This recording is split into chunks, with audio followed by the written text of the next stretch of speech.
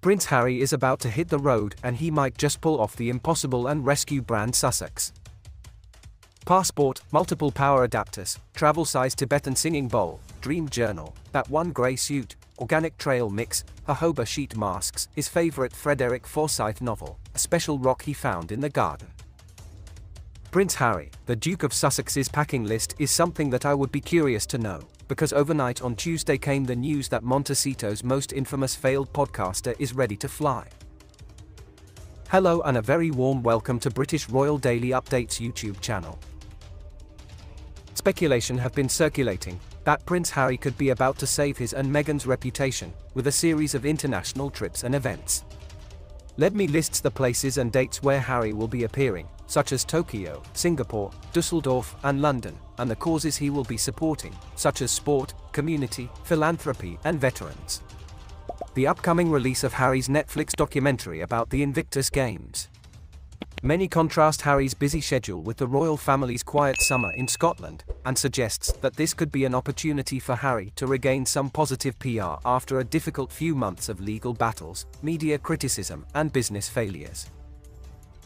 After 3.5 years of staying mostly on US soil, except for a few family and court case-related trips to the UK, the 38-year-old is off.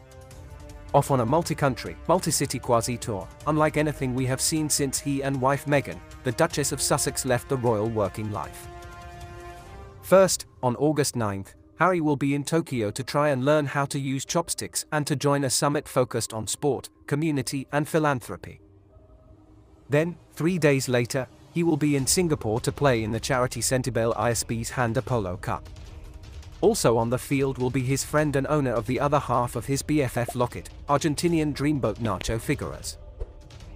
But the Duke better not pack away his sleep mask yet, because in September, from the 9th to the 16th, he will be going back to Europe to attend the Invictus Games in Dusseldorf.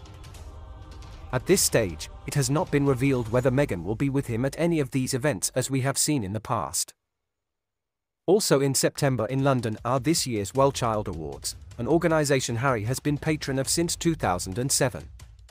Given he faithfully attended the awards pre-Megxit and pre-pandemic, there is a good chance he could show up there too. Keep in mind also during this period, we will have both Sussex birthdays, with Meghan turning 42 on August 4th and Harry hitting the big 3 to 9 on September 15th. Meanwhile, at some point during the northern summer, it is expected that the Duke's long-awaited Netflix doco about the sporting competition he created for wounded, injured, and sick servicemen and women, both veterans and those still serving, will be released.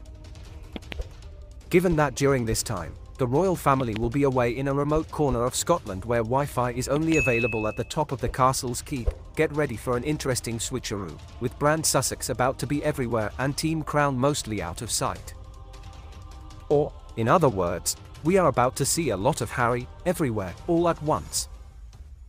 Going into this period, the stakes are high, his flight upgrade has been requested and hopefully someone has remembered to order H's gluten-free meal. So, will Harry pull off a major reset? Could this international trip turn the tide and fix the PR ship for the Duke and Duchess of Sussex? The last couple of months would have to be some of the hardest for the couple since they left royal working life to try it on their own, with nothing but his inheritance and their titles to keep them going. Brave stuff. It's weird to think that their near-disastrous run-in with the paparazzi in New York happened less than 2 months ago, because so much has happened since then.